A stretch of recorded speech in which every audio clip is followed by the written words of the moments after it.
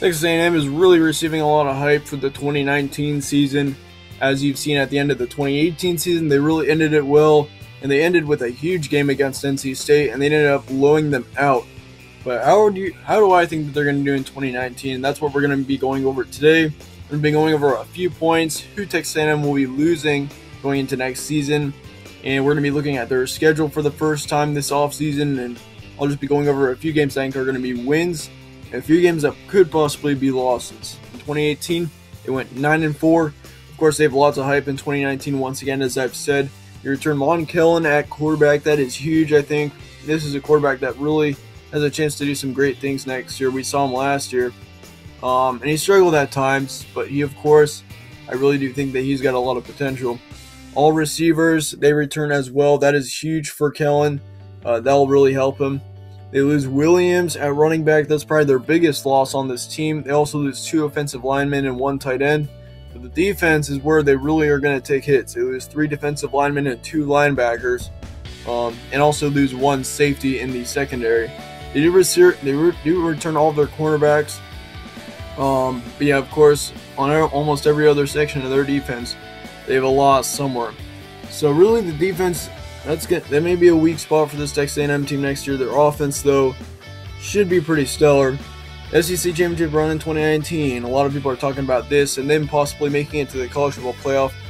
I say that they're going to be short of the SEC championship next year.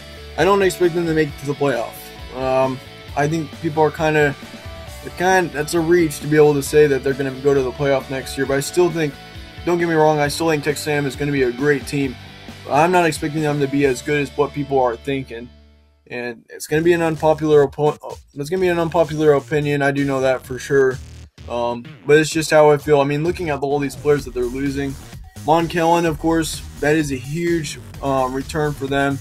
But with Williams leaving, and I mean, taking the hits on the defense as well, it may be a little bit of a struggle for Texas A&M to have to deal with those losses. Here's their schedule next year. They've got a very tough one, and that's what I've realized. They've got at Clemson in week 2. That is going to be a huge game.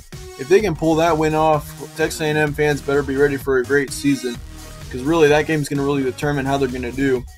I mean, at Clemson, though, that's going to be a night game, I do believe.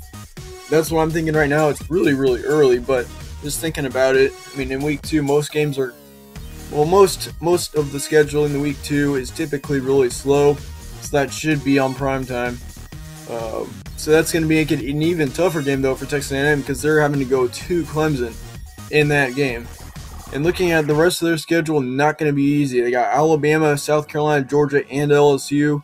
They also have to play, at the final rankings last season, they have to play each of the top 3 teams, including Alabama, Georgia, and Clemson. And the thing is, though, if they're going to be able to make it to the SEC championship game, they've got to beat 2 of the 3 of Alabama, Georgia, and Clemson. That is not going to be easy for them to do. So that's why I'm going to put Clemson as a loss there. It's going to be a really tough game there. But of course, we got 6 games that I'm marking as certain wins. I'm pretty sure that those games are going to be able to win.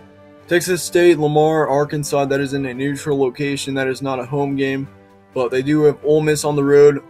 I kind of considered putting that in white, same as Mississippi State.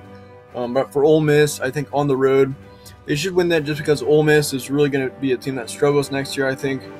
But of course, yeah, Mississippi State, UTSA should both be pretty easy wins. And then Auburn, Alabama, South Carolina, Georgia, too early to pick those games, I think. I'm putting Alabama in what? I think that they've got a chance to beat them. That would be a big upset this season for that team, to be able to beat Alabama. And then they have them at home as well, right where they want them.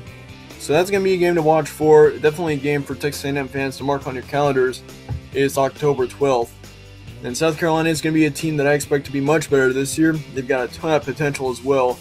And yeah, I'm expecting South Carolina to make a run for the SEC championship as well. Texas A&M is going to need to win that game if they're going to make an important bowl game. So watch out for that game as well. That's going to be a scary game, but they're going to have them at home. So I think that's really going to be the key factor in that game. And they've got at Georgia in the next week. That's going to be a tough game. And then at LSU to finish off the season. So really, they don't really get a break in this in this schedule. I mean, you got October 29th, October 26th. That little stretch in between there should be their main break of the season. But really, almost every other week, they've got a tough opponent. And then that 3-game stretch at the end of the season to end it off. But, yeah, so that's really my prediction is for Texas A&M. I say estimated record-wise, 6-6 to 10-2 is safe to say. I don't expect them getting to 11 wins. That means that they have only one loss on this schedule. That means for example, if you lost to Clemson, you'd also have to beat Alabama, South Carolina, Georgia, and LSU to be able to keep your 11-win record. And I do not see that happening. 10 wins is going to be their best case scenario. I can't see them getting past 10 wins. But 6-6, I say, is their lowest record. I think for sure that they're going to make a bowl game despite the really tough schedule. But I do think that this is going to be a season that has a lot of high expectations for Texas A&M. And I do expect them to make a pretty good bowl game. If you want a more definite record prediction, I would say between 7 and 8 wins is safe. And possibly 9. Possibly 9. A lot of people are saying 10 to 11 wins.